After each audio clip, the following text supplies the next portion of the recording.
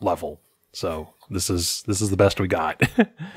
Basically, Ben's a professional. God. I was gonna say a lot of this is going over my head. Okay, that's. What else is new, Courtney? Wow, Michael, we haven't had a whole conversation in how many weeks, and you do it regularly. Courtney, this is a regular conversation. I know it is. It's so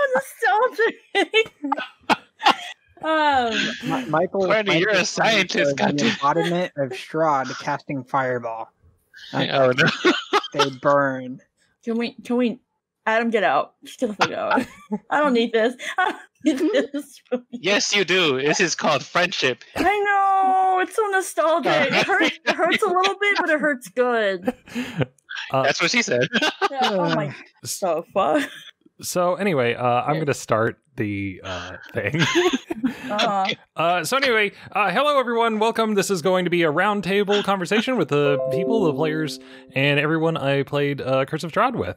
So say hello. First we got our DM coming out. This is Michael. Hi, I'm back. That's Michael. And then we've got Krusk, who's Adam.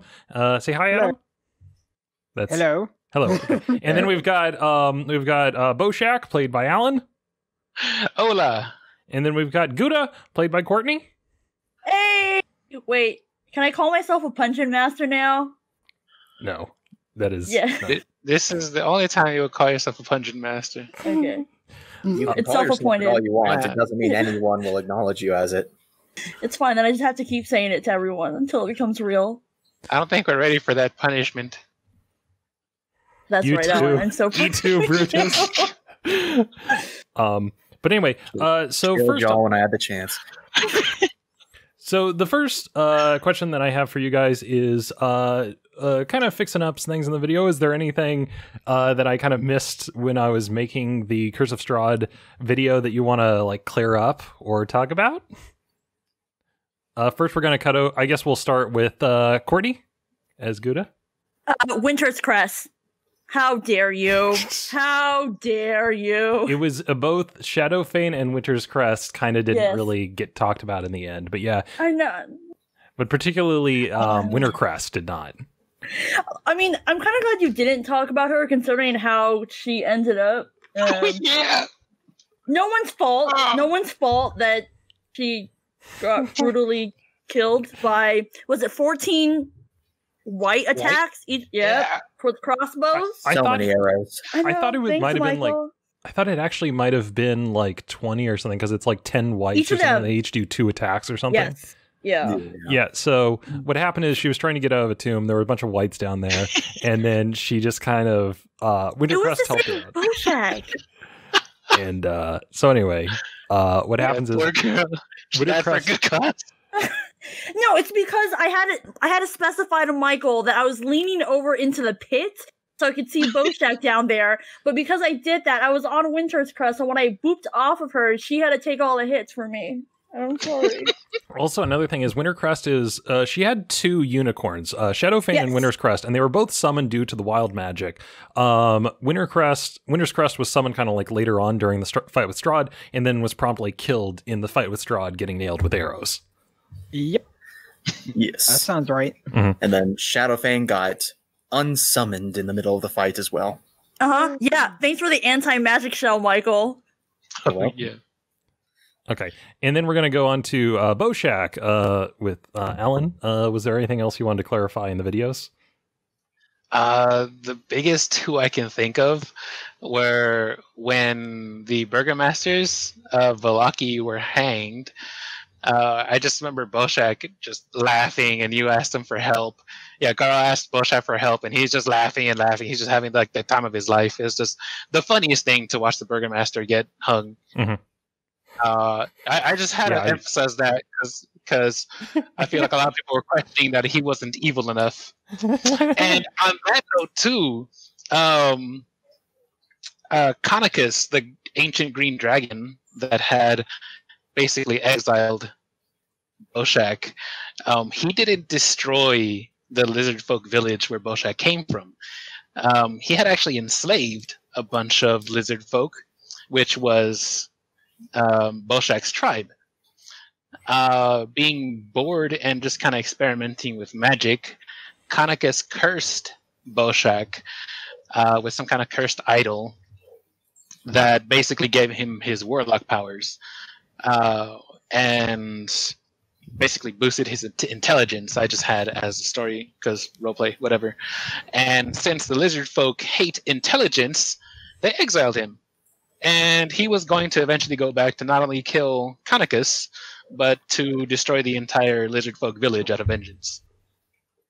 Yeah, so in my version, I was like, oh, he's going to like avenge his, you know, his entire tribe and stuff like that. And it's like in the actual version, it's like, no, he's specifically going in there to kill his own family. Like, I want to get, you know, they slighted me. And so I'm coming back, but he's also, it was like, the problem is, you know, I'm kind of telling the story from like Garo's perspective, and he's like, and so from my perspective, I'm thinking like, oh, it's, you know, the green dragon, you know, it's like in my notes, I said, green dragon comes in, you know, there was an attack, he lost his arm, blah, blah, blah. And so it's like, I'm thinking he's doing this for like, Garo is thinking he's doing this for like benevolent reasons or something like that. And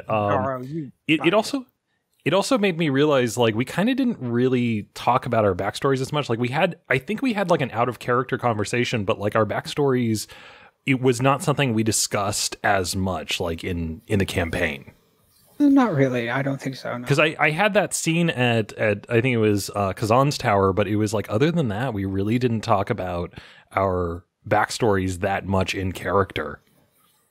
I think I do remember having a discussion in game of everybody's background, but it was very early on in the campaign.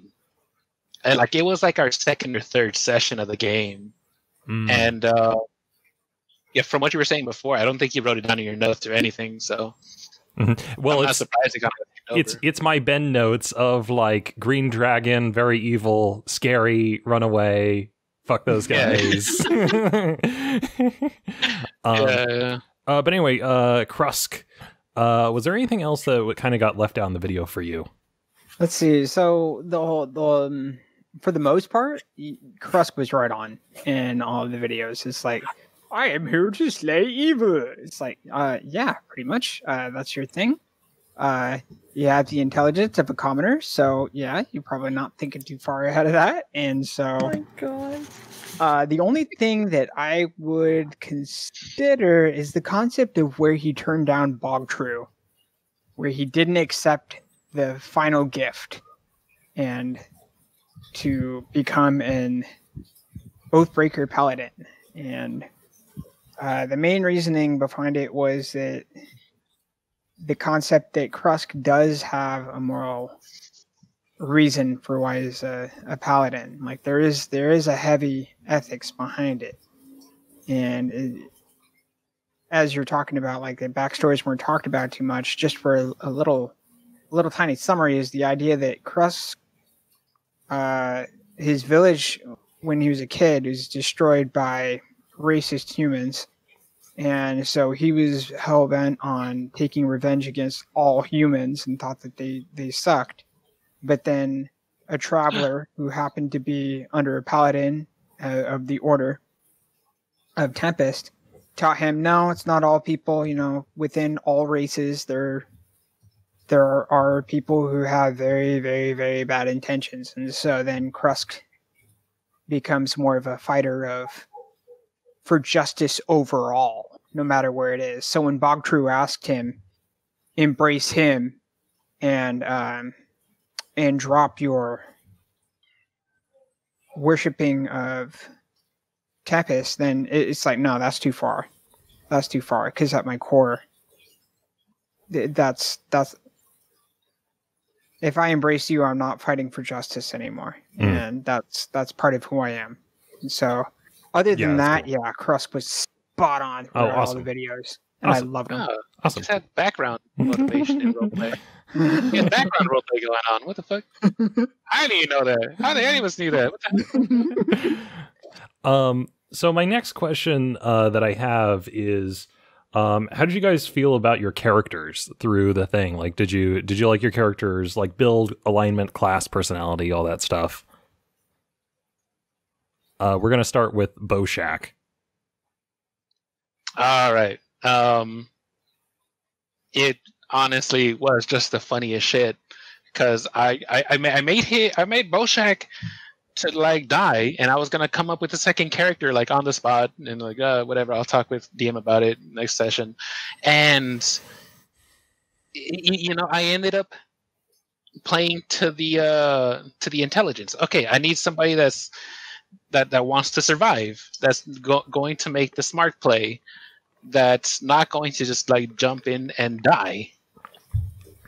And he ended up just like surviving, and he kept on surviving, and I started having more and more fun playing with him, and it was just like, okay, now I need a character arc. Now I need a little more inspiration, and for him to like have a little more character growth, maybe, just because that might be interesting. And then it was, and like, okay, like I have, like Boshak has all these people that are just kind of doing whatever they want, and like he can't be so chaotic anymore. And then it was getting towards the end, and it was like everybody was fighting for the good cause, for righteousness, or for what they thought was right, and it was working for everybody. And then he gets rewarded with having his arm back. So then I was just like, hey, like that's the perfect opportunity for him to, be okay with good. And it was in the back of my mind, it was little stuff here and there that he would just end up being not so suicidal and so bent on vengeance, kind of like he would eventually go towards completing his task because that was his main motivation. But it was that kind of thing where, like, off screen after the game, he was going to finish what he was doing, and then what? It was going to be that open ended and like, okay, like I got my vengeance. What's next? Kind of thing. But that's where he kind of led into. Cool. So I actually, I will answer this question next, how I feel about my character. I really liked playing a good character, a good aligned who's like tries to get involved in stuff. And actually that's one of the reasons I play clerics like all the time, is because it gives you an excuse to like just talk to anyone and everyone. Because it's like, oh, I'm religious, I'm a cleric. Like, why do you care about this person's house that's on fire, or this person that's injured, or other people's problems? And so I like the fact that Garo was like really like involved and thought about some of the moral like conundrums of like, and I definitely know like there is some people like who are kind of, abstracted out, or like, I'm not really involved in what's going on in Barovia, and I don't necessarily like to play characters like that. So that's Garo. Then we'll go over to Krusk.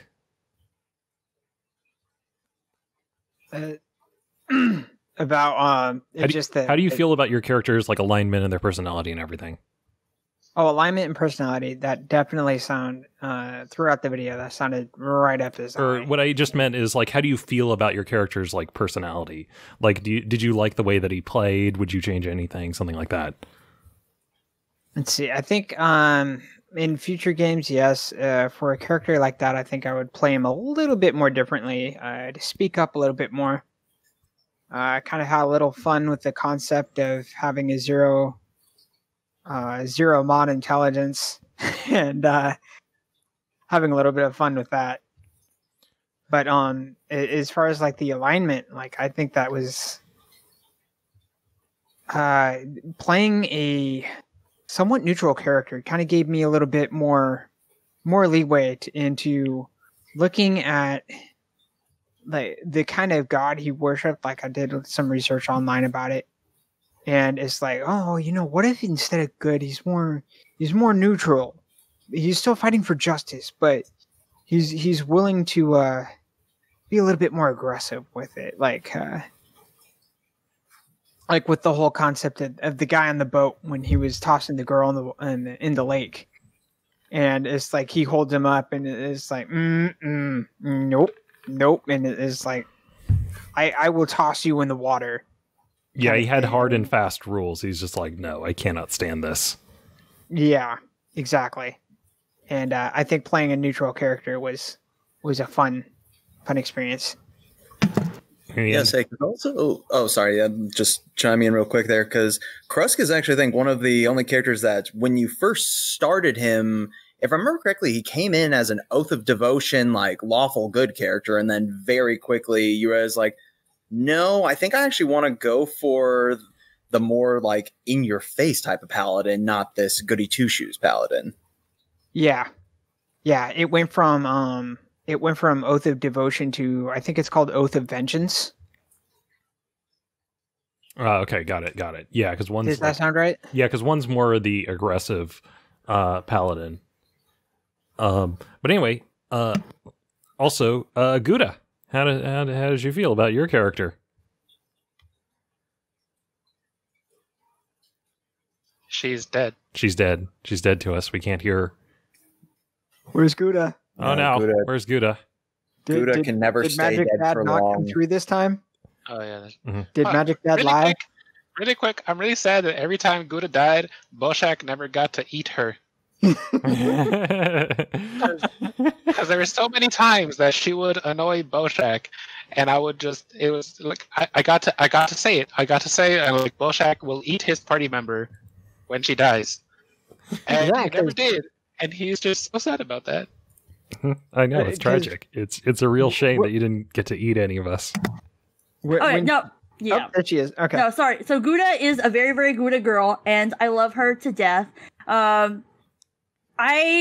all had to give our backstories to Michael super early on, before we started the campaign, so he kind of build and cater the gifts to us.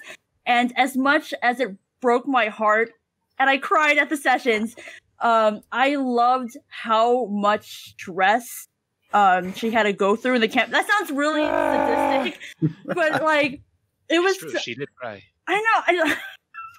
It's okay. The reason being is that Gouda for me was that kind of like otaku girl that fantasizes about adventures through like graphic scrolls and stuff, right? Has no intelligence or wisdom about real life adventuring. So like when you finally, pick up your britches and you decide to go out and adventure, that shit's hard. It's really hard. And when we did it in Barovia, it was way worse. So I liked how she played. Did I like how the fact that she was basically bound to the demi-planes of dread? But she got to be the hero, and at the end of the day, that's the most important thing. You also, I think, almost got everything on the wild magic table by the end. Actually, I was just looking at that. I was missing 3. Jesus. Oh, also, I know. Also on that note, people were wondering why you kept writing people's names down. Oh no. Okay. And so there was a lot of the audience was thinking that you had some kind of a scheme. Onomancy. Some kind of onomancy or some kind of scheme where you were going to learn all of their names and then use it in some cleverly devised plan of yours. Look, one of the reasons why I love Gouda is the fact that because of her personality, she got to interact so pure-heartedly with all of the NPCs, good or bad. She did feel bad for Strahd at one point. And that includes me as a player getting to fill out all the NPCs. I'm so sorry. No, I'm not sorry, Michael. And badgering him to come up with names, which he already had ready, for all the NPCs we came in contact with. It's so rewarding. So also the Cliff Notes version is that no, she did not have a plan. She literally just wanted to know their names because she wants to know their names. Well, I mean, to be fair, they could be friends. Look, that's agnostic of any campaign. That's just how I play. I like collecting names. I gotta catch them all. And it paid off so well in Berez when you just kept hounding that person. So what is this lord's name? What is his name? Actually, wait, that goes back to your first question. No. Okay, to be fair, when I hounded it was Lavinia, Lavinia, yes. For the Lord's name, I swear it was because I thought she was holding back the Burgermaster's name. Because every city that we had been to in Barovia had a Burgermaster. So I'm like, okay, I have all of them except for Berez. Give me that name. And I thought Michael was being difficult and not giving me the name. Like, just give me the name. What's his name? So when she said, I'm like, everybody's just trying to tell you right there, and like, no, wait, please, already, stop it. Like, no, I didn't. I didn't though. I mean, hey, like she was holding a notebook and writing everyone's names in. How do we not know that she has a death note? As far as like comedy wise, that was one of my favorite moments.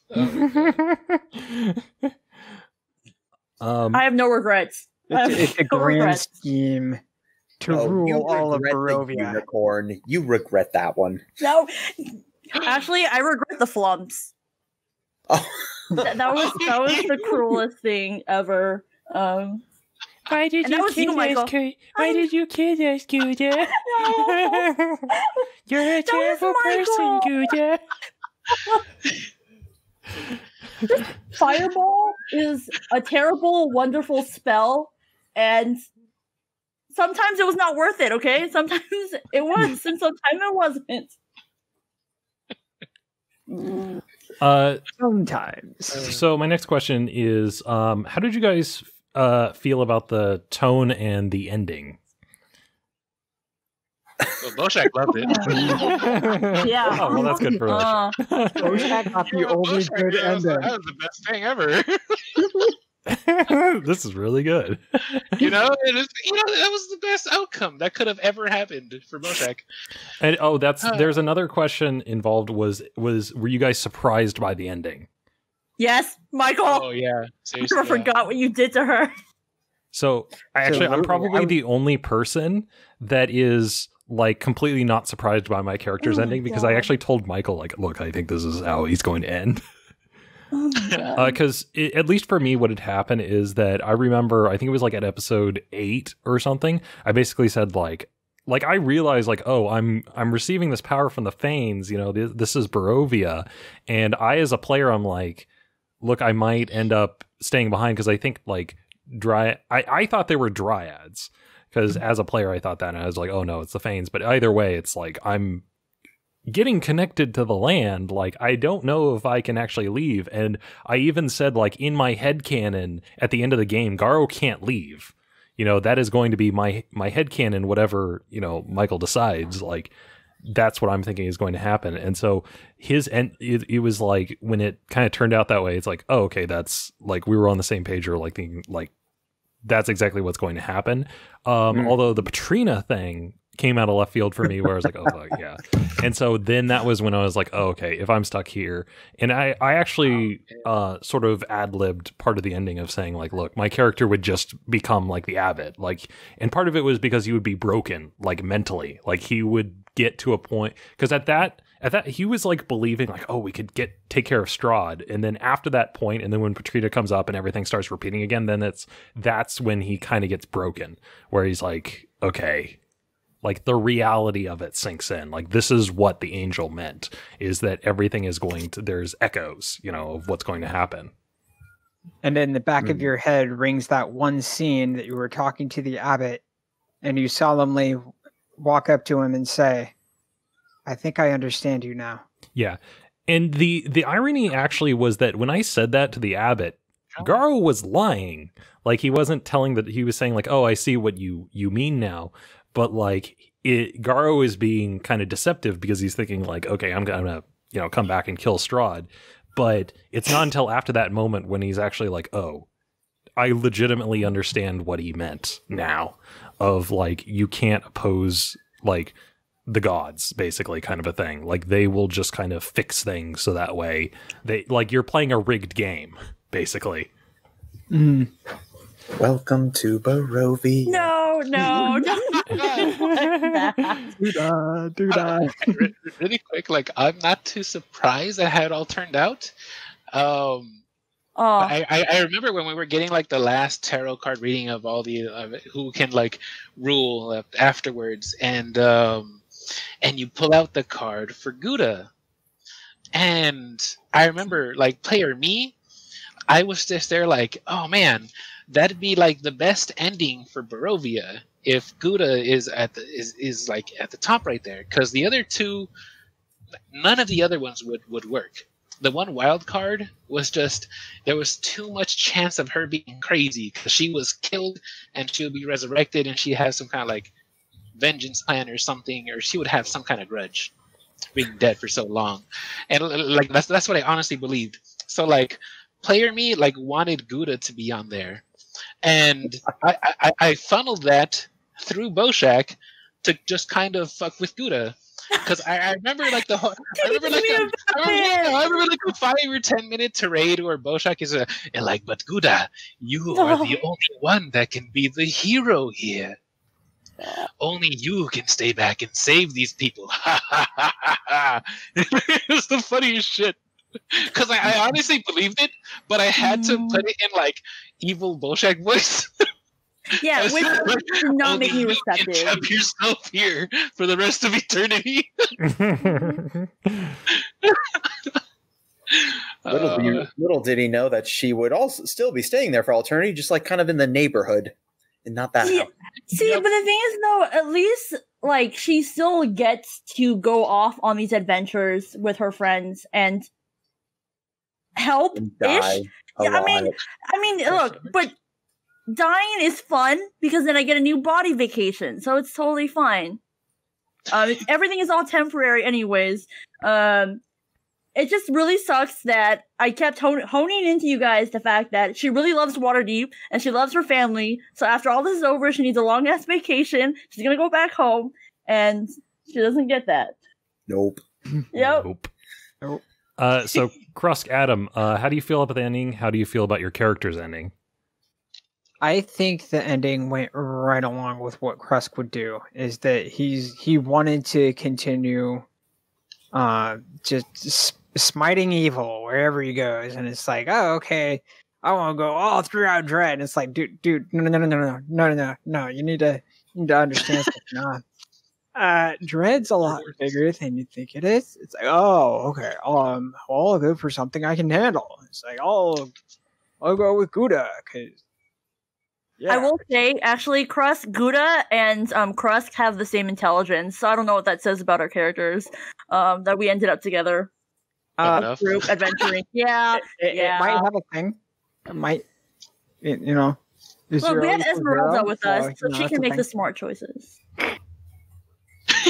Oh God, you assume Ez is staying with you guys for long? I mean, at least until we can rescue the little wolf boy. Because I promised him he'd get to go back to Faerun. Eventually she'd just give you a scroll of remove curse and then have to go do her own thing. But friends forever.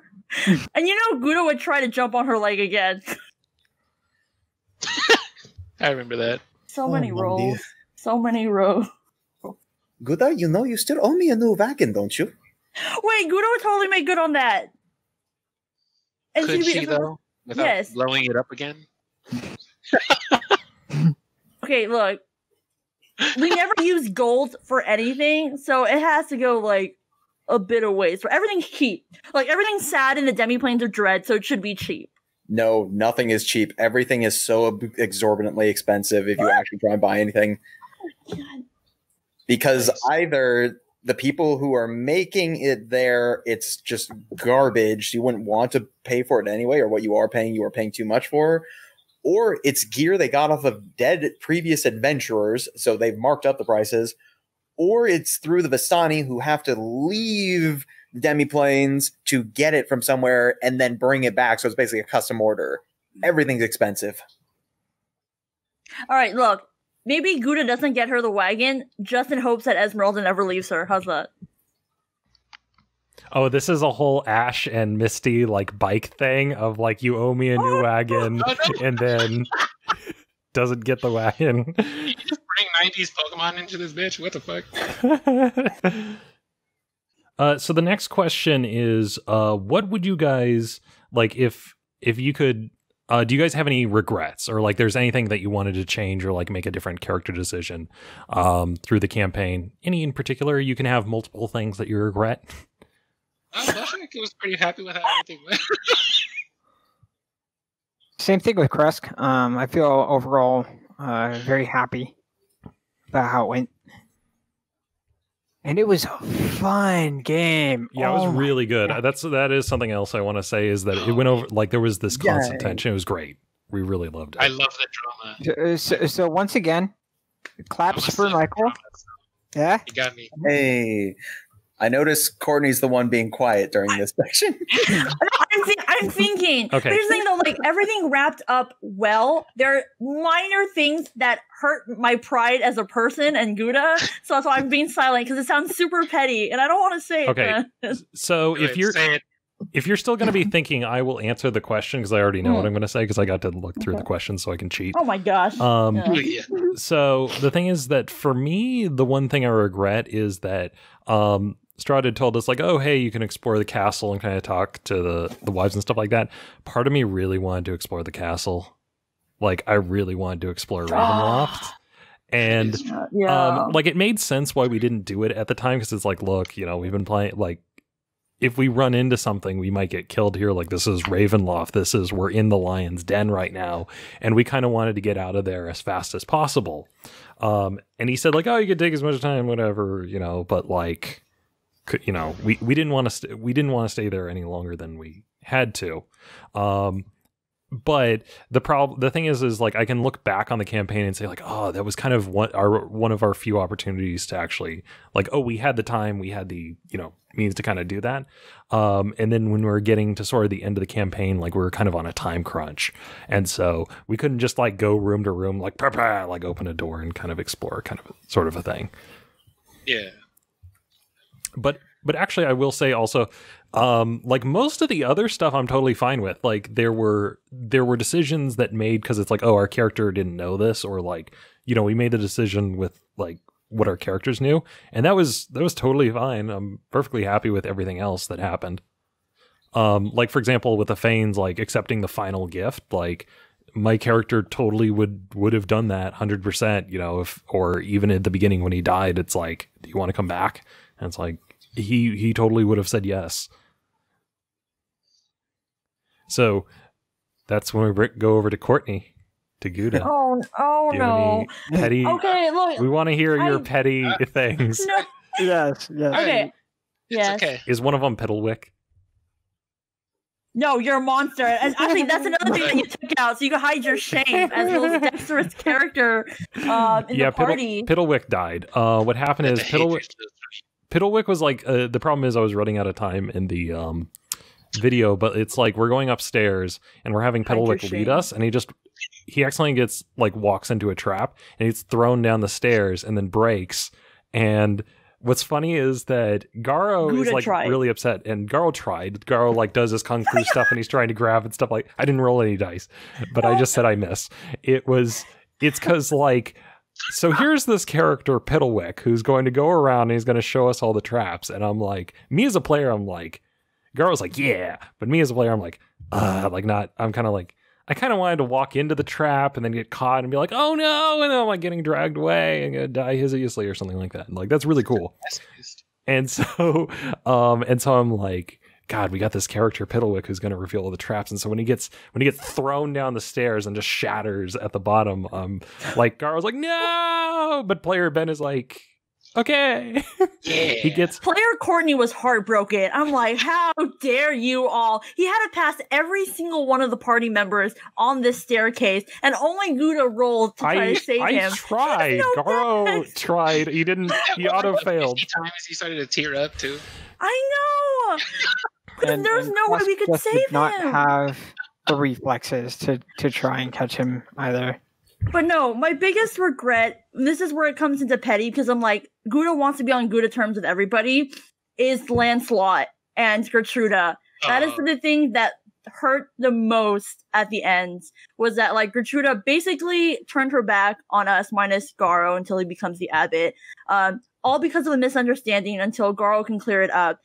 But she basically hates Gouda, and that tore me up. Because I was the only one in the party rooting for her when we first met her as the hag.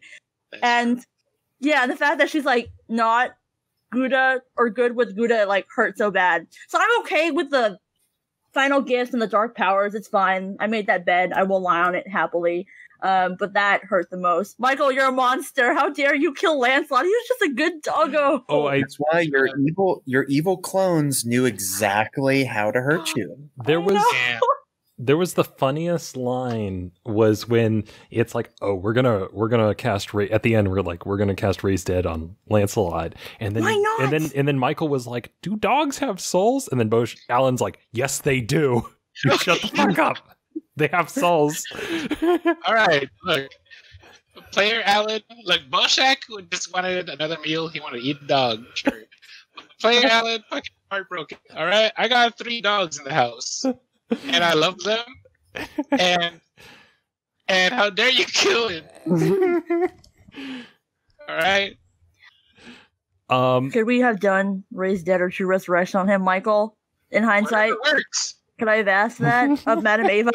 She did it for. Oh my god! Because dogs deserve it. Oh, we actually, I remember part of it is that we had the treasury, like from what is it? I think we had gotten like some gold from the treasury.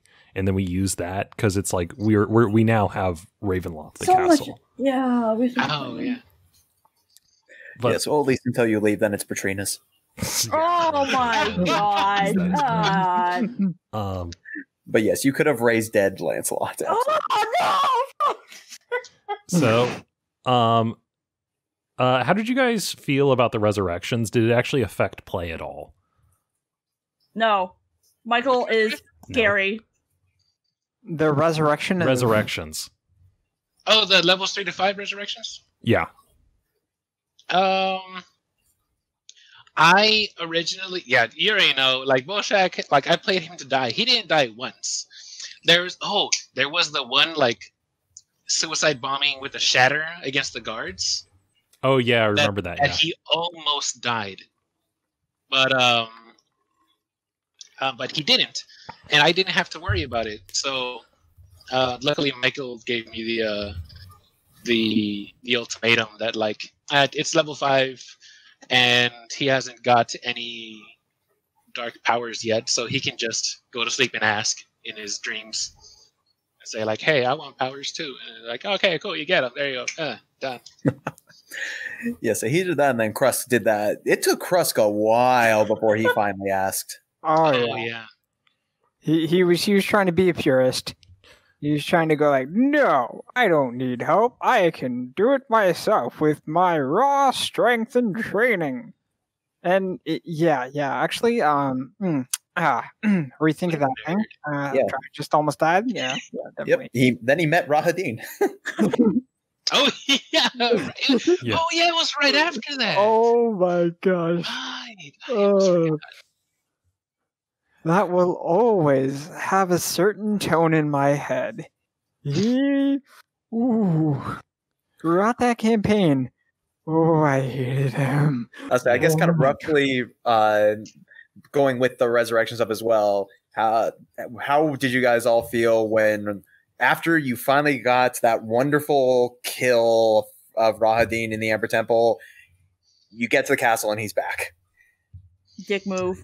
I would have been disappointed if he wasn't there.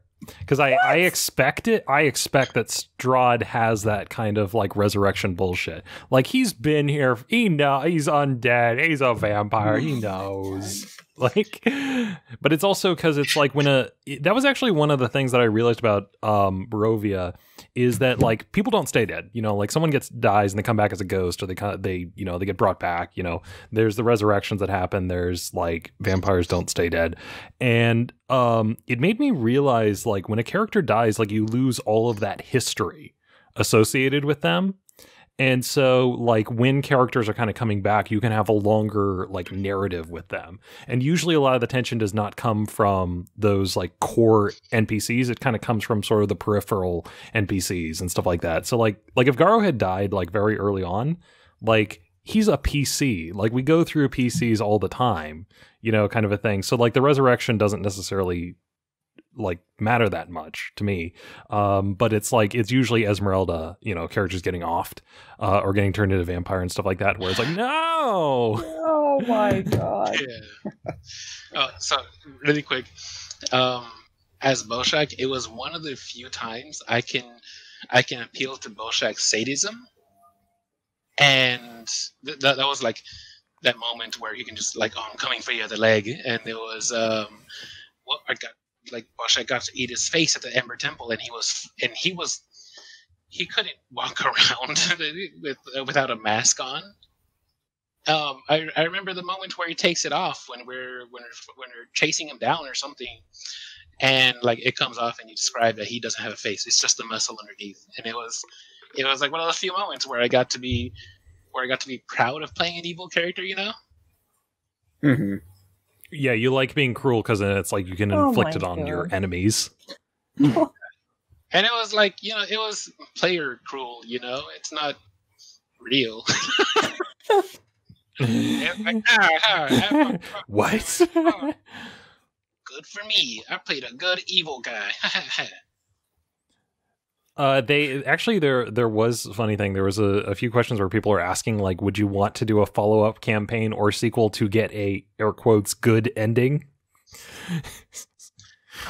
Shit. I mean, that's kind of why I left it so open-ended at the end. I was honestly thinking about just like writing something or just kind of like leaving it there. I honestly really like the Fade to Black, and you can like invent your own ending in your imagination, whatever. But I'd honestly be so interested in playing a campaign where Bolshak maybe gets another adventuring party together to actually go and take care of the ancient green dragon, Canicus. One of the things, yeah, I do actually, I really like the fact that it's like, it is kind of open-ended, where it's like, it kind of goes back to square one a little bit. And it's, the nice thing about it is because it, like, you can like continue that narrative like mentally in your head. Whereas if everything wraps up like totally fine, it's like, you know, it ends, you know, like there's nothing to kind of imagine beyond it. Yeah. Mm-hmm.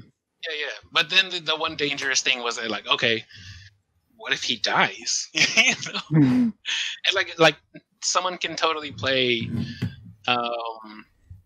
maybe like a sentient golem, like the one that he ended up getting, or maybe somebody can like stat out Gertruda as a sorceress or like a warlock, and just staple the hag description to her or whatever. Just as far as like, and like, okay, it counts as a hag, and that's it. That's as far as that goes.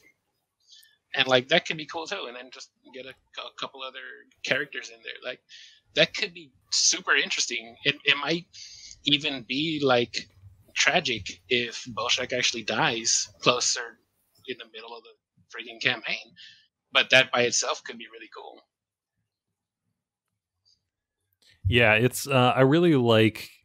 For me personally, as a player, I really like kind of the tragic stuff, or the stuff which is like difficult choices. Because I kind of talked a little bit about this, that one of the reasons I like the ending as much as I did is because it's not like this is the good ending where you get everything you want, and this is the bad everything where you lose everything. Like, which choice do you want? You know, like, well, we take the good ending. You know, it's a choice where it's like, do you want A, B, C, and D, where like they're all kind of viable options. Like if there's just one option, which is everything is good, then there's no choice to be made, you know, kind of a thing. Yeah, for sure. And especially with the way like I'm really happy Bolshak made it all the way to the end too, because then it does kind of open it up too. Like Bolshak is a character that played with a bunch of other really good characters. He started off really evil, and like he's right there in the middle right now. He can just go either way. Mm-hmm. Yeah. So he has a lot of options kind of at the end. He's not like set in stone. Yeah. Which I thought was really cool, just to kind of leave right there. But it'd be really cool. So the next question is, how did you guys like the build of the character? Is there anything like, what were your like spell choices, like build options, stuff like that? Fireball. Staying true to the brand. Look, yes, Smite. Fireball hurts. Smite. Oh, God.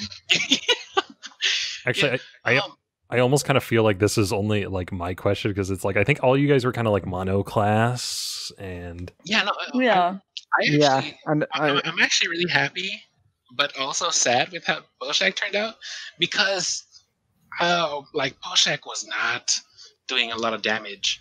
I didn't really focus on Eldritch Blast at all. I very rarely used it. I didn't have the variety of damaging spells that Gouda had, and I chose Pact of the creature. Great Old One, Pact of the Chain. Yeah. So it was going to be really utility. It was going to be really roleplay character. But then he was like an asshole chaotic evil character. And like there wasn't going to be a whole lot of interactions where he wasn't going to be an asshole. So what it ended up being was like, okay, I have to capitalize on concentration spells because warlocks don't have a lot of spells. So I need something that's gonna like be there, sit there, and like probably do some damage. At first, I couldn't really do that a whole lot, so I had just like Shatter and a couple like damaging spells, and then I got Sickening Radiance, which was the go-to against everything over here. There were so many Sickening Radiance, like, oh, we're fighting Rahadin Sickening Radiance, we're fighting the Shrub Sickening Radiance, because it's a really big area, and it hits everything, and it does radiant damage. Yeah, and you know what, I got to play into like the more chaotic or like the more just asshole evil characters because like one or two allies would end up getting caught in it. And it was like, okay, like Bolshak probably wouldn't care, so I'm not gonna care. I think there was a line of dialogue which was like I got hit by it, and then I came out of it, and it's like, you're still alive, and I'm like, you're a little disappointed, aren't you? He's like, yeah, I thought my magic was more powerful, but apparently it isn't. Okay, that's fine. And then by the end of the campaign, when I finally get access to it, I just start using telekinesis all the time. And it was the greatest thing because they're like, oh my god, there's an enemy. I'm gonna telekinesis you in front of the paladin, and like now the paladin just has to smite, and you're dead. It was the greatest thing. Oh man. And then the fight with Strahd came up. And then he was banished, and then Strahd used the anti-magic area, and it was like, oh man, I can't rely on telekinesis. I can't do a damn thing against him. Yeah, but it was so much fun using telekinesis when I had access to it. It was like, okay, it's just this one guy we have to worry about? Not anymore. Telekinesis, yeah. Because I think the great thing is like it lasts for a minute and you can change. It's like you can kind of move it around to different characters or something like that. Yeah. And then it takes me out of the combat because I have to use an action every turn to sustain it on a person. But then it's just you take one ally out of the equation to take out a really big threat. Mm-hmm. Yeah. And that was able to I felt like it balanced itself pretty well. Yeah. Plus the other thing is we were 11th level by the time we went for Strahd. As for me with my build, so I'm playing as Garo, and Garo actually started, I think it's like 2 monk, 1 cleric or something around there. Maybe it was 1, 2. Anyway, point is that a big part of his build was that I wanted to play as a cleric, but this is going to be the pettiest shit. I don't like him wearing chainmail.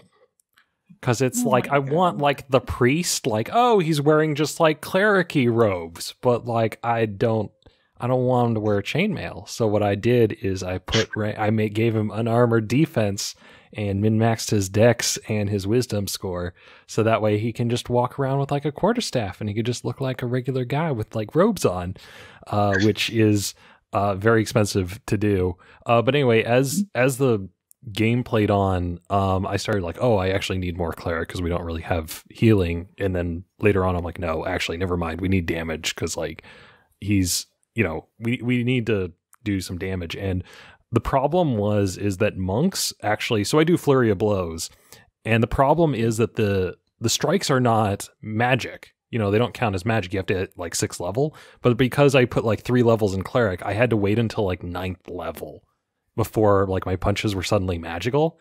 And it sucked because we were fighting like werewolves and we were fighting vampires and stuff, and everything was like resistant to my attacks, if not writing that line.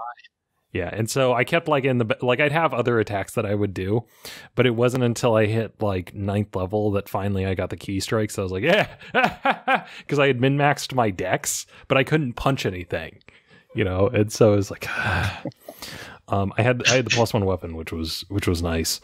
But then also he like the druid, or sorry, the Fane stuff made him like really, really powerful. Like he had all the like the druid cantrips, and then he could do the plant grasping vine, plant growth, and then he could also transport via plants, I think. And then he had stone skin. That was like the most Garo is probably one of the most powerful characters I've played because he has permanent stone skin, so all the damage coming in is like half.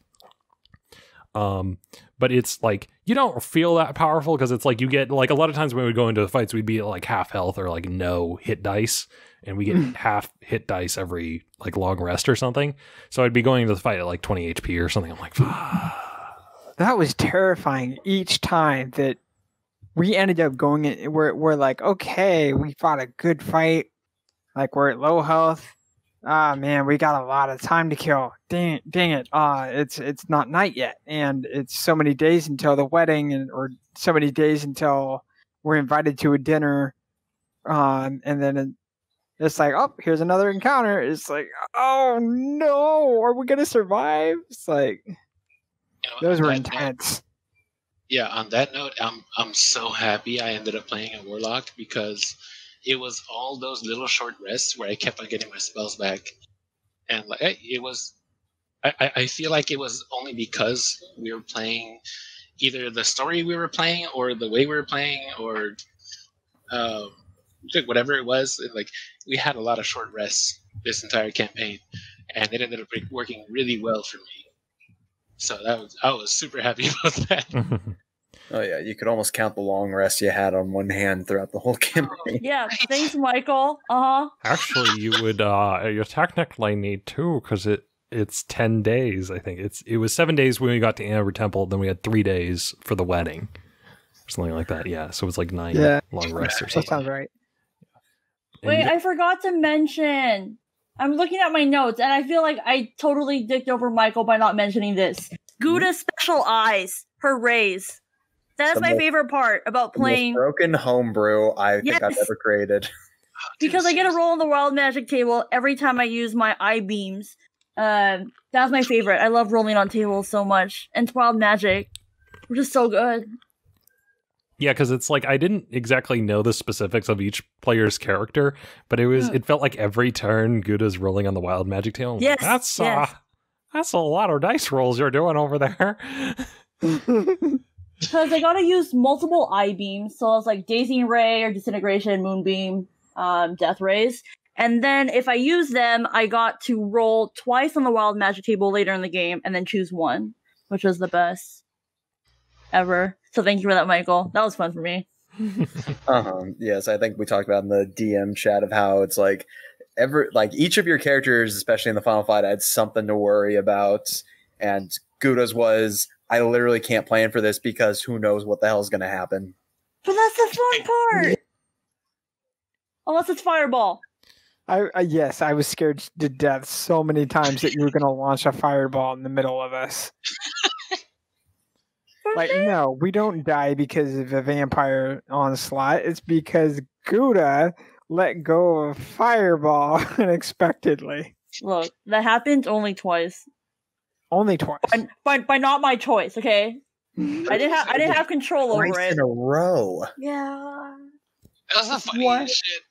I rolled a 7. What's a 7? Oh my god! And we were so lucky we didn't have a cart full of arcane fire next to us every time. No, but it still happened once, which is kind of weird. Yeah, sometimes. I just remember that. Like, I rolled a 7. I'm like, what's that? Oh, thank God he got countered. And like, okay, next turn. What did I roll this time? An 8? Oh, what's that? Oh, shit. Pow. Look, no one told Garo to hide behind Esmeralda's cart, okay? Like, to be fair, we were all running away. I wasn't hiding behind it. I was just next to it. I was like 10 feet away from it. Damn it. Man, was Garl the one who got the worst friendly fire in the campaign? I think Yes. so because I got the Radiant from Boshak, and then I got the who was it then Gouda, and then the Alchemist Fire from Esmeralda. Yeah, so I got nuked pretty hard. You're in Boshak's Cone of Cold a couple of times. Oh yeah. Oh, that Amber Temple fight, right? Yep. So, the next question I have is, what is your guys' favorite NPC and worst NPC? Like, which one did your character like? Both from like, okay, did your character get along with and your character hated? Oh shit, that's a good question. Besides Rahidin, right? Yeah. Well, actually, I think I'll rephrase the question. Which ones were your favorite NPC as players? Because we already kind of talked about like characters you didn't get along with. Yeah.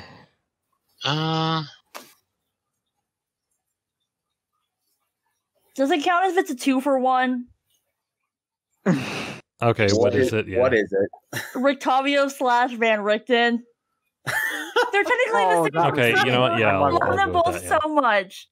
Rictavio's the only one that has a sense of humor and enjoyed Gouda's puns. So thank you for that. And I love that Van Richten was such like a crotchety old man, like totally fed up with the shit, but he's such a good guy at heart. He was still going around casting healing word and healing everybody. You know, we all know we're like dum-dums, but he still does it because he's a good guy.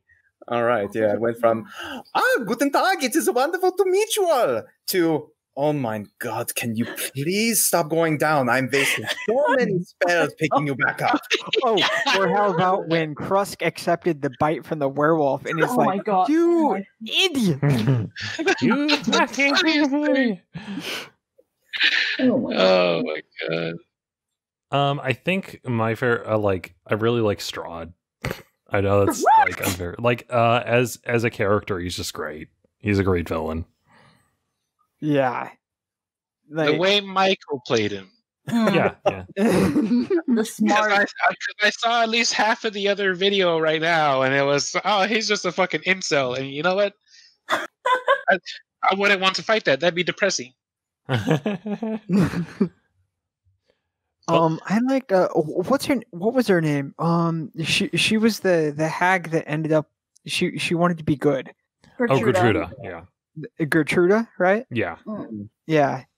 Oh man, I thought she was a really interesting NPC. Like at first when she went ethereal, because when you approached her, and then it's so like, depressing. oh crap, we're gonna have to fight her later. Like she's going so evil. Depressing. And then later on, it's like, you lied to me, Gouda, about Lancelot. Stop it! Like, it still hurts. and at the very end, it's like, no, she wants to be good. It's like, a hag with a heart. That's so cool. Yeah. I can't believe all you guys are just like brushing past this guy. Seriously. Best say Bojack? NPC. I swear Best to God, you take NPC. Wednesday. NPC guy? Godfrey? Yeah. Lancelot? Oh, Lancelot. Oh god. Oh Fuck. god. How dare y'all forget him? He led us to Gertruda in the first place. All right? Lancelot carried this team. Look, it's still a sore spot, okay? I don't like talking shocked. about him. I'm kind of shocked nobody said Esmeralda, because I think the point where Esmeralda got killed was probably the most depressing for all of you guys. Oh, Yeah, absolutely. I mean, realistically, as I was going to say Esmeralda. No, but Esmeralda's such an obvious choice. You know, it takes two to have that For a scene. reason. And Strahd was in that scene as well, so Yeah, She's the I obvious just took choice for a Esmeralda as reason. taken for granted. That's why I didn't mention her. She's just taken it for granted as being one of the most lovable characters you can have. So I'm just like, okay, everyone knows Esmeralda. Who else? Rictavio, No. he's the MVP. MVP. I don't know. Esmeralda had it all right?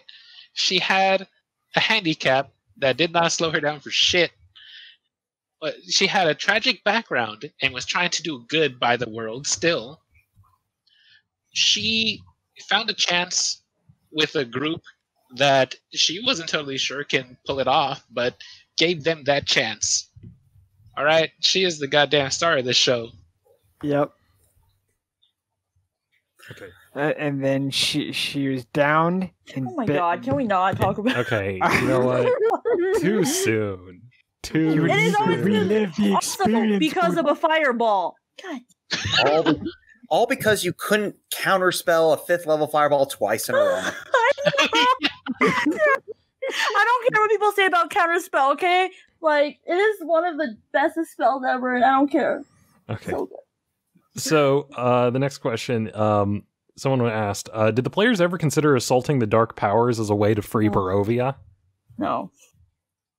No, I never saw that. Actually, never saw that. I remember us as players having that conversation, like, well, you might want to do it, and then it's like, well, we don't. How are we gonna kill them? And it's like, yeah, damn it. I remember that too, and like they're basically lesser gods. That's like up to level 20, and I don't think anybody wants to stay in Barovia that long. Yeah. And so I think, and also I think we had been talking about how it's like Strahd had a proposition for us, like when we would first come to the castle, of like, do you guys want to kill the dark powers? But like, we didn't even hear the proposition because the second Rahadin was like, you guys need to split up the party. I'm like, no, and then tried to kill him. But that was one of the options for the endings. Oh yeah, I heard about that. Yeah. You guys were talking. No, I'm really glad we didn't. Because, like, as Boshak, it was his hatred was just funneled towards Strahd. He had no goals beyond just finishing Strahd. Yeah. I think that was where the narrative was like leading us in the end, and I think doing something else would kind of be like veering off course per se. And then the other thing is I do actually, once again, I like the endings, so I kind of didn't want to. Gouda would not have been down to attack Magic Dad, I will say that. How dare you? Well, that's going to lead into the next question. Did Gouda ever figure out what was up with Maverus? No. Courtney, the player, had to ask Michael off the table. Wait, hold up again and tell me what's going on again. Yes, the Death Tyrant was bad. He's a bad guy. Here's the thing, though. Like, spoiler, she only figured out he was bad like months after the campaign. No, even at the end, when like if she ever figured out that she couldn't leave the Demiplanes of Dread, she still would never have believed that it would because Mavericks is a bad guy. Okay? Like, she's well aware of the fact that her magic is kind of untamable. So the fact that she has this sort of, like, magical boost from another source means it must be good. Because she does good. So the means are fine. I can't argue with that. That's perfect logic. So it's all good. It's fine. Nothing's wrong. It's all Gouda. Yeah. Please send help. Get me out of Demiplanes of Dread. Yes, Gouda. I mean, hey, she was able to summon unicorns. Like, that's got to be good, right? Oh, she will keep triggering wild magic until she gets a school of flumps and a herd of unicorns. Oh yeah, I think we ad-libbed another ending where it was like Gouda becomes a Dark Lord or something, and how suddenly all these unicorns start vanishing and get pulled into this realm because Gouda wants friends, and so she keeps casting wild magic, and so suddenly Barovia becomes this trap for unicorns. It's a ranch. It's a final resting place. Don't say that. That sounds bad. If anything, she wants Shadowfane to come back, okay? So she has to keep trying until Shadowfane comes back. Please. Oh, man. And the thing is that Shadowfane never appears, so all the unicorns are leaving the existence. God, that's like the biggest accidentally evil ending right there. Yes. The unicorns get together, they have a meeting, like, what's happening? They're vanishing one by one. They go to Ravenloft, they see just all these trapped unicorns. And flumps. Nothing but unicorns and flumps. She would train the flumps. Yeah. Please let us go, Gouda. Unicorn adventurers end up, forming a party to overthrow the evil Lord Gouda. And also, you can go. People brought up like, oh, Gouda could like, because she had said like, oh, I won't be able to see my family again, and they're like, well, actually, if she controls Barovia, she can kidnap people and pull them in. Oh my god, that's so that's so dark. Or just invite them. Well, I mean, no. Or invite them and just not let them leave. Hey, Oh you want to just see your family, right? Barovia sucks so hard. Every day in Barovia sucks. Nobody wants to Barovia. But I think you said like that's the perfect weather for you because you actually like the cloudy cold. Oh no, yeah. So player Courtney would be down to live in Barovia. It's cloudy, it's gloomy, totally awesome. But Gouda's not. She's a sunflower and she needs that sweet, sweet vitamin D and not Barovia. Mm-hmm. So the next question is, what would happen if Gouda had actually taken over the throne? Yeah, Michael, what would happen? So yeah, this is kind of mixed thing. So yeah, depending on the different ones, like Patrina is the one you saw where it's like she becomes this uber powerful vampire, archwizard.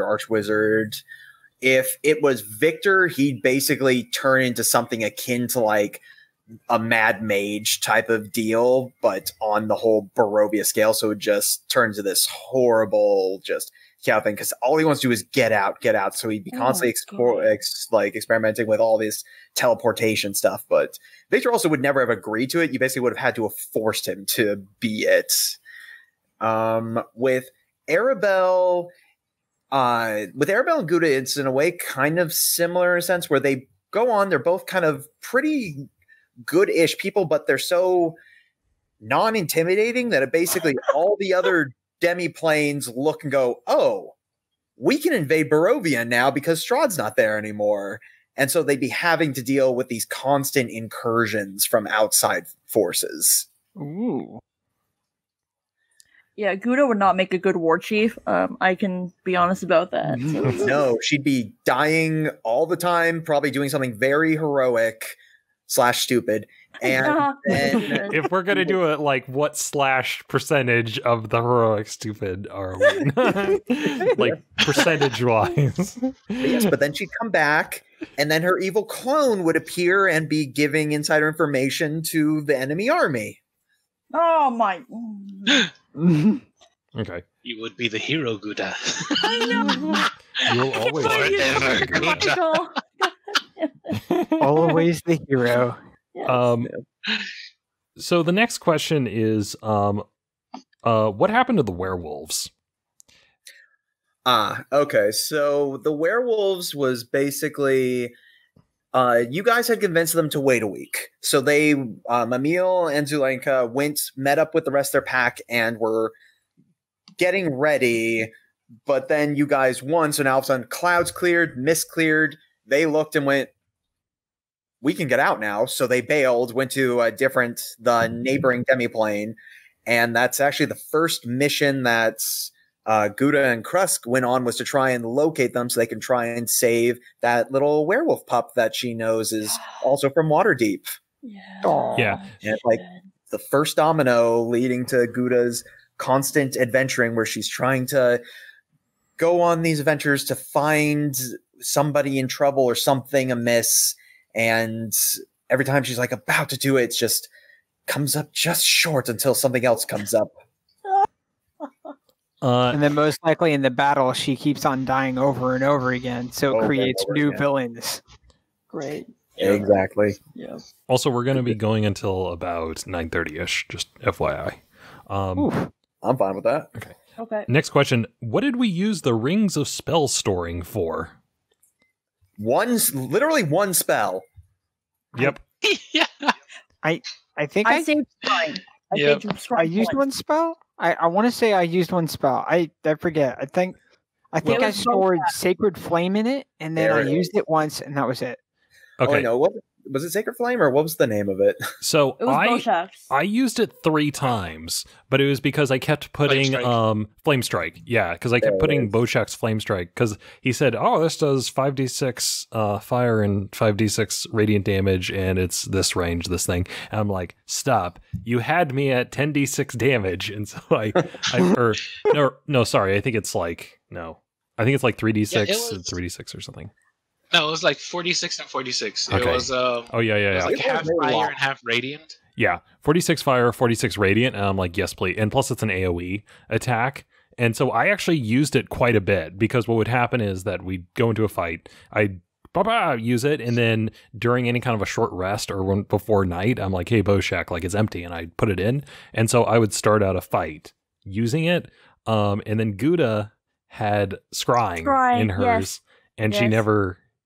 That's not true. No, I used it to scry on Arena.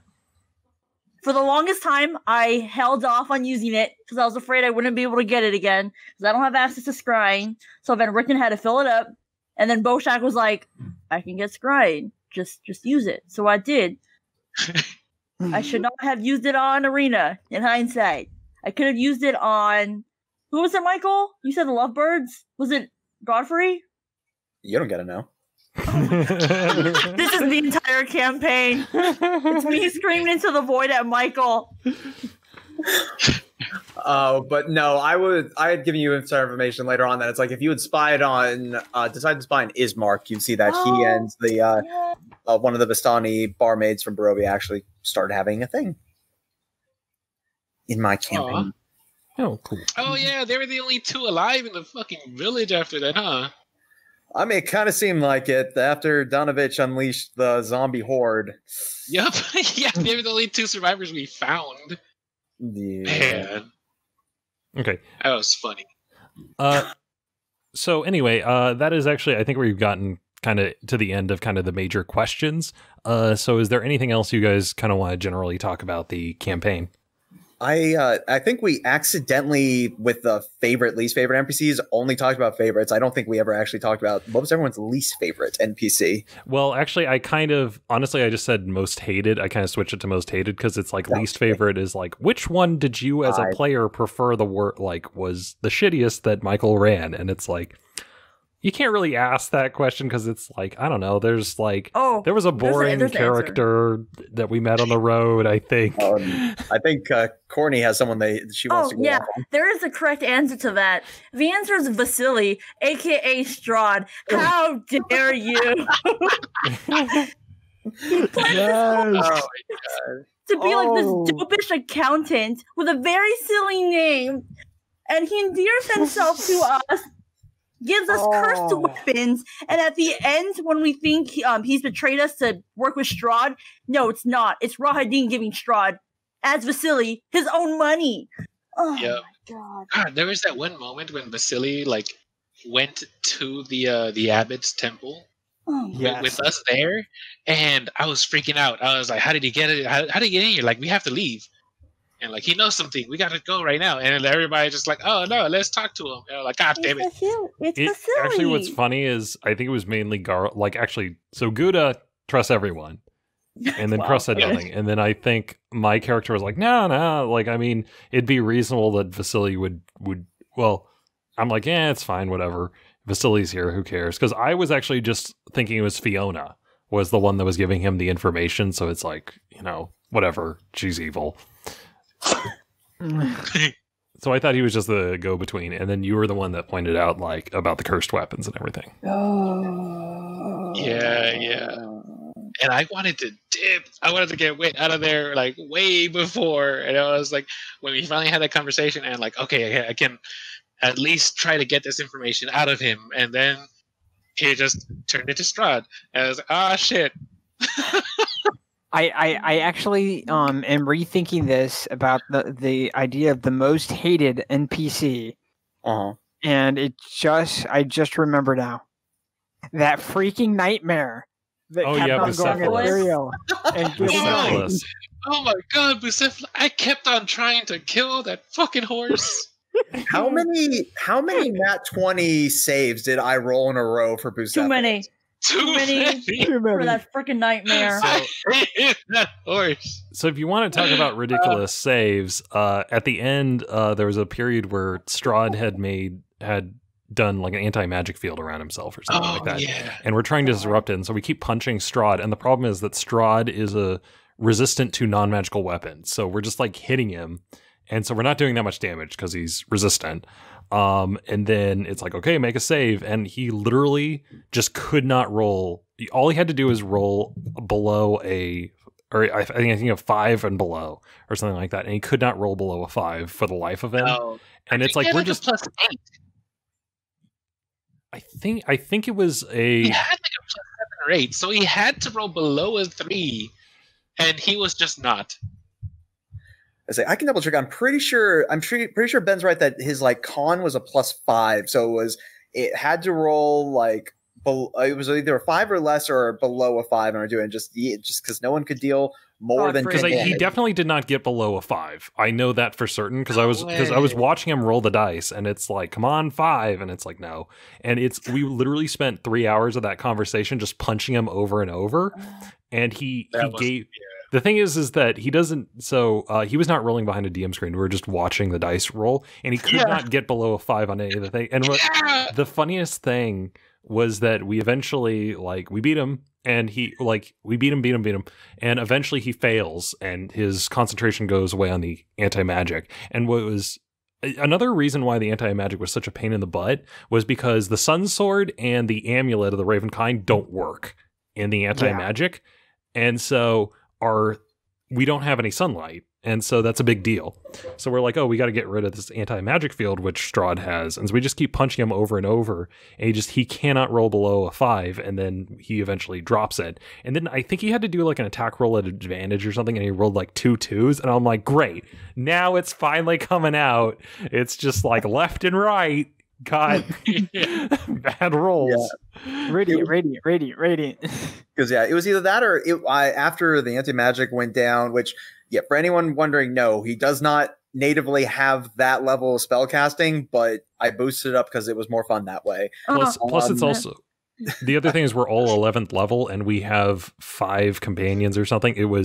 We had Victor, we had Godfrey, 2 unicorns, and Van Richten. Van Richten Ez. We had a lot of people. Those were some big fights at the end.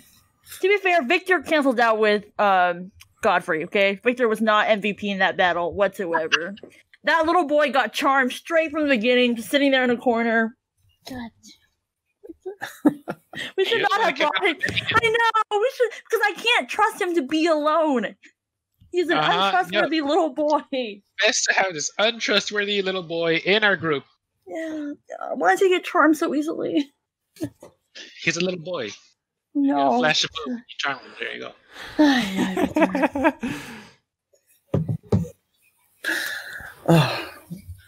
But no. Final battle. That was fun because I'd told Ben, or I kind of told everybody in the last interview that was probably the most stressed out I was figuring out how to try to pull that off, and I loved it. And speaking of the flame strike ring, that was the final thing that ended up taking out Strahd. Was it? Because Strahd teleported away. Garl followed after him. Strahd was at the top of the tomb, right where the unicorn had gotten shot, and he just flame striked. Oh yeah, I remember that because he was like surrounded or something. Yeah, and it was also because we were in the anti-magic field for a while, we still had all of our spells and stuff because it's like we weren't able to cast some of that stuff. Yeah, so we were able to basically unleash everything on him all at once that shield went down. Oh. There also, another thing is that I wanted to talk about a little bit was that early on, I talk a lot, like, we just keep losing fights. And there were actually a lot of fights that we won, but they ended up getting cut because they were kind of like speed bumps. Like, we're walking along the road and we fight some undead, we fight them. And it's a good scene. It's fun to play out. But, like, when you think about it narratively, it's like, you're fighting zombies. Like, there's not anything, like, narratively that kind of changes over there. And I think there was, like, the orphanage got cut because I was just like, in Vallaki, there was just so much stuff going on. There's a lot of different missions. And man, the Ember Temple was such a clusterfuck. Like, there's just so many things going on, and we'd like go into a room and we'd explore, and then we'd leave and go to a different room and stuff. And I'm like, look, okay, I'm taking the notes, and I'm like, I'm still so mad. Fucking Krusk over here, and like Boshak's just like spell slinging with this other thing that's hidden in darkness. Krusk and like, I'm gonna walk over here. Like, what the get the fuck back over here! Like, oh my god, open this door, you son of a bitch! Now, see, Alan, I thought you were gonna go with the moment in the Amber Temple where you got to just cheese a fight with a golem through a wall. Oh, that was so much fun, though. Mm-hmm. Yeah, we see a golem through a crack in the wall or something, and I can just sickening radiance right there, and it's just, you know, he couldn't go past a door or something, and he couldn't reach us through the crack in the wall. Yeah, it was a crack in the wall. So, yeah. So like, here's a sickening radiance in your entire area of living that you can't get out of. And the problem is that like another stone giant or stone golem would have like broken the wall to get in, but the problem is because he has to protect this location. He has to protect the temple. He doesn't like there's no reason for him to break the wall. There was another funny scene in the Amber Temple where it was like, I think Gouda was exploring and then she sees glowing eyes and like, Garo, can you come over here? I'm like, what? And so like, okay. So I come over there and I get 3 fireballs. I counterspelled one of them. She counterspelled one of the, thank you. Yes. But like she used me to like kind of set off the trap. And then I think there was a line where it's like, who knows? It might not be evil. And then I think Boshak said, it's a hole in the ground. Nothing good ever comes from a hole in the ground.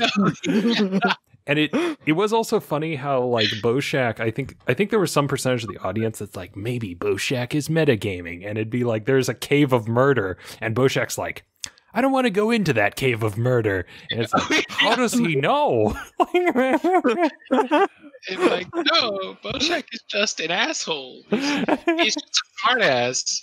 That's it. And he was an intelligence character. He maybe read some books of like some adventurers dying or something, you know. That was it. Whenever there was someone doing int rolls, it was always Boshak. So that's how his character like always knew what was going on. And when there were charisma checks to do, it was always Garo. Yep. I got really lucky in a lot of those intelligence rolls, and like those lore rolls, and like, hey, do I know what he know what this is? Like intro adventure. He has a sage background, so he's probably familiar with libraries and stuff like that. So I just said that's the only reason I brought it up. And like, what do he know what this is? And like, okay, roll. Oh, hey, a good roll. Yeah, you know this much. And like, okay, hey guys, stop.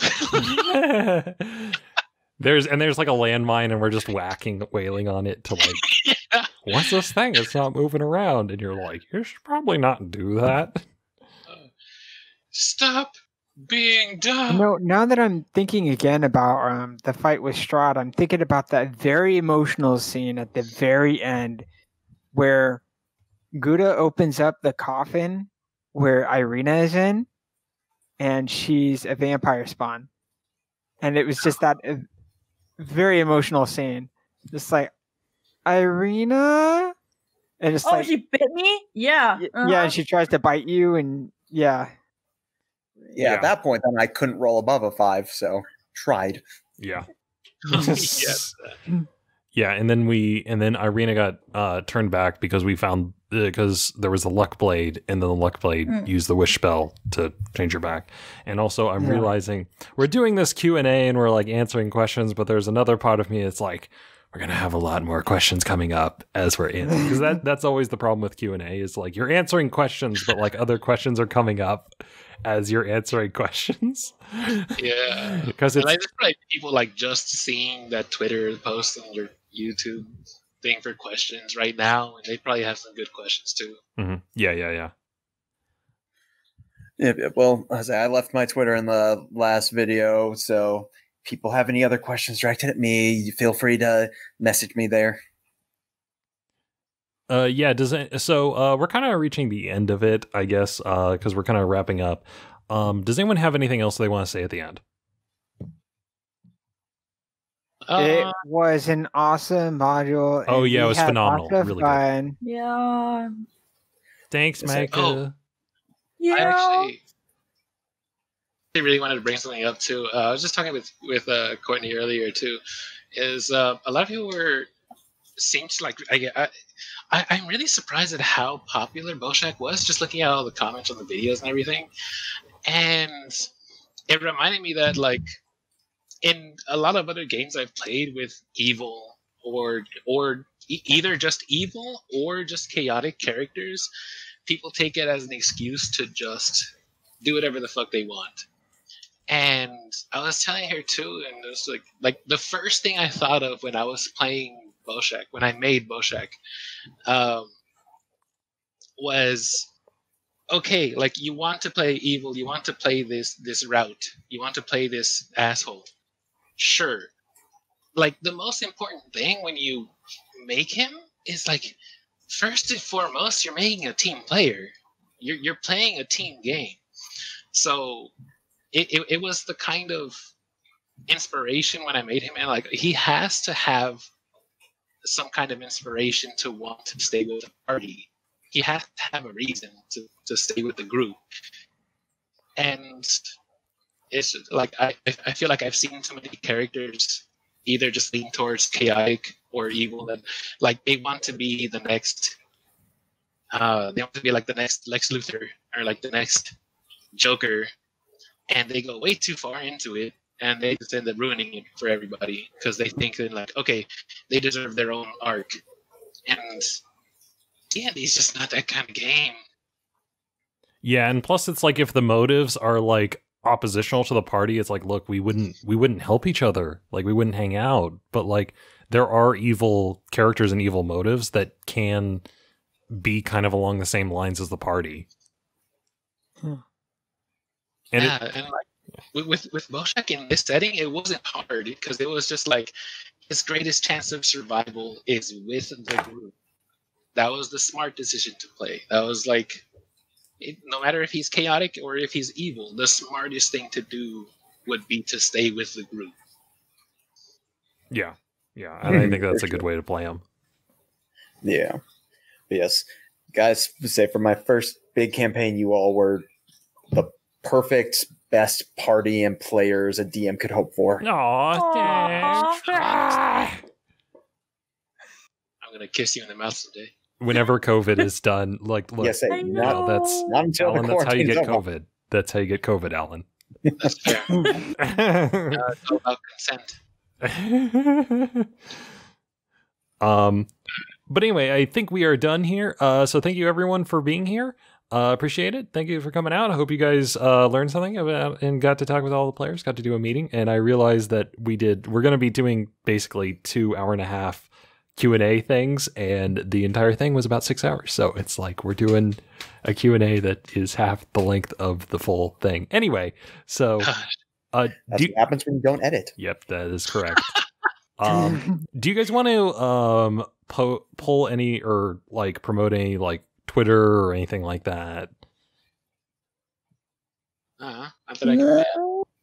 I don't use my Twitter. Yeah, same. I don't use Twitter. Just you and me then. Okay, got it. Well then. Anyway, thank you all for coming out, and that's about it. Hope you guys have a good day. So goodbye. Bye, guys. Yay, bye. Bye.